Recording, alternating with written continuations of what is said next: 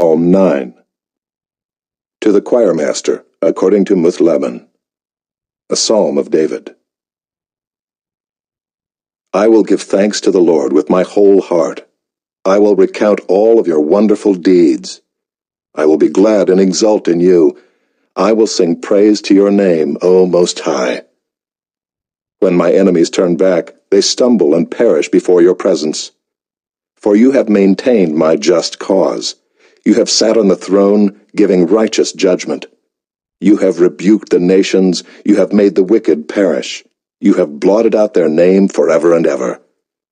The enemy came to an end in everlasting ruins. Their cities you rooted out. The very memory of them has perished.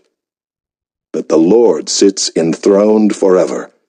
He has established his throne for justice, and he judges the world with righteousness. He judges the peoples with uprightness. The Lord is a stronghold for the oppressed, a stronghold in times of trouble. And those who know your name put their trust in you, for you, O Lord, have not forsaken those who seek you. Sing praises to the Lord who sits enthroned in Zion. Tell among the peoples his deeds, for he who avenges blood is mindful of them. He does not forget the cry of the afflicted. Be gracious to me, O Lord. See my affliction from those who hate me. O you who lift me up from the gates of death, that I may recount all your praises, that in the gates of the daughter of Zion I may rejoice in your salvation. The nations have sunk in the pit that they made. In the net that they hid, their own foot has been caught. The Lord has made himself known. He has executed judgment. The wicked are snared in the work of their own hands. Higgaion, Selah. The wicked shall return to Sheol, all the nations that forget God. For the needy shall not always be forgotten, and the hope of the poor shall not perish forever. Arise, O Lord, let not man prevail. Let the nations be judged before you. Put them in fear, O Lord. Let the nations know that they are but men. Selah.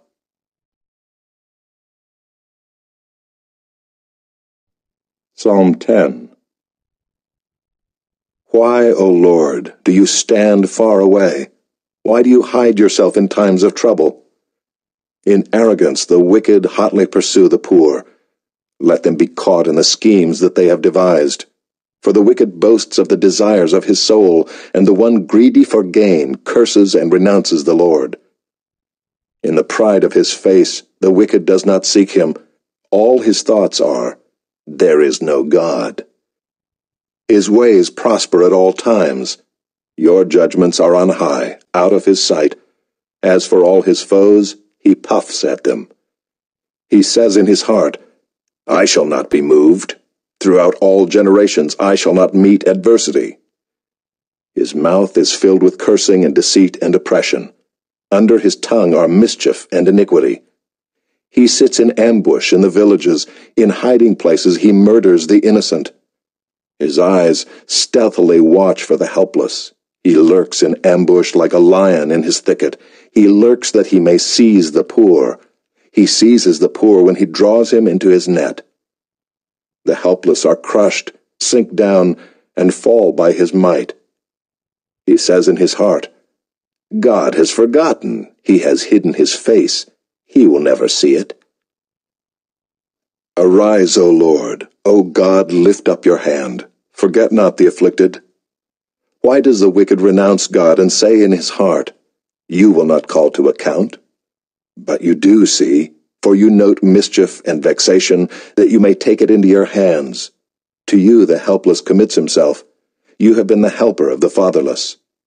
Break the arm of the wicked and evildoer. Call his wickedness to account till you find none. The Lord is king forever and ever. The nations perish from his land. O Lord, you hear the desire of the afflicted. You will strengthen their heart. You will incline your ear to do justice to the fatherless and the oppressed, so that man who is of the earth may strike terror no more.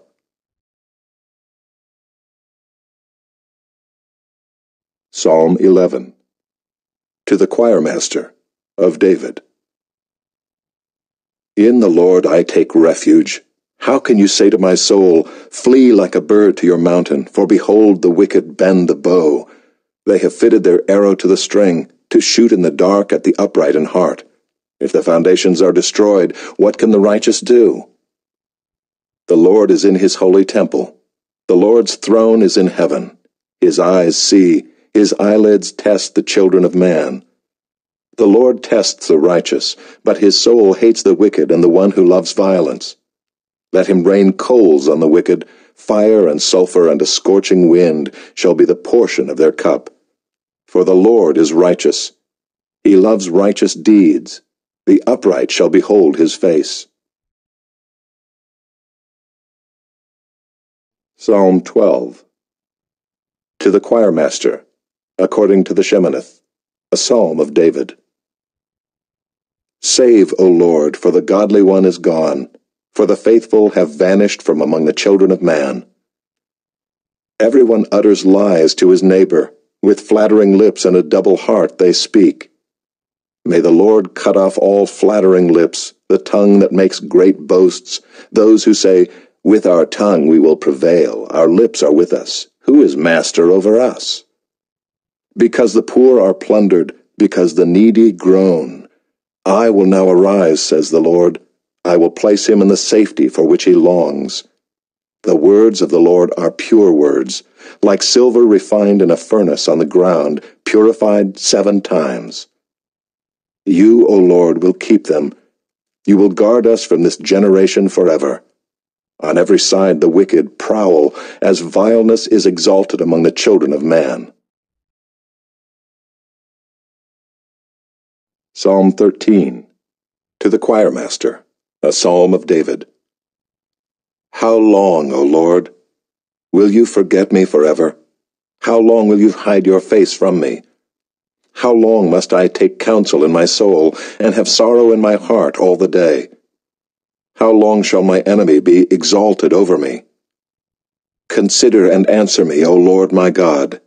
Light up my eyes, lest I sleep the sleep of death. Lest my enemy say, I have prevailed over him.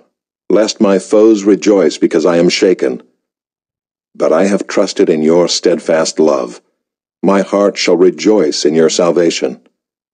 I will sing to the Lord because he has dealt bountifully with me. Psalm 14. To the choirmaster, of David. The fool says in his heart, there is no God. They are corrupt, they do abominable deeds, there is none who does good. The Lord looks down from heaven on the children of man, to see if there are any who understand, who seek after God. They have all turned aside, together they have become corrupt. There is none who does good, not even one. Have they no knowledge, all the evildoers who eat up my people as they eat bread, and do not call upon the Lord? There they are in great terror, for God is with the generation of the righteous.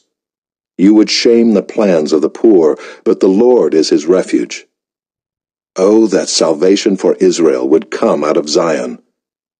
When the Lord restores the fortunes of his people, let Jacob rejoice, let Israel be glad. Psalm 15. A psalm of David. O Lord, who shall sojourn in your tent? Who shall dwell on your holy hill? He who walks blamelessly and does what is right, and speaks truth in his heart, who does not slander with his tongue, and does no evil to his neighbor, nor takes up a reproach against his friend, in whose eyes a vile person is despised, but who honors those who fear the Lord, who swears to his own hurt and does not change, who does not put out his money at interest and does not take a bribe against the innocent. He who does these things shall never be moved.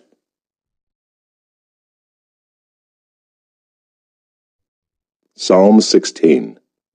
A Miktam of David. Preserve me, O God, for in you I take refuge. I say to the Lord, you are my Lord. I have no good apart from you. As for the saints in the land, they are the excellent ones, in whom is all my delight. The sorrows of those who run after another god shall multiply. Their drink offerings of blood I will not pour out, or take their names on my lips. The Lord is my chosen portion and my cup. You hold my lot. The lines have fallen for me in pleasant places. Indeed, I have a beautiful inheritance. I bless the Lord who gives me counsel. In the night also my heart instructs me. I have set the Lord always before me. Because he is at my right hand, I shall not be shaken. Therefore my heart is glad, and my whole being rejoices. My flesh also dwells secure. For you will not abandon my soul to Sheol, or let your Holy One see corruption. You make known to me the path of life. In your presence there is fullness of joy. At your right hand are pleasures forevermore.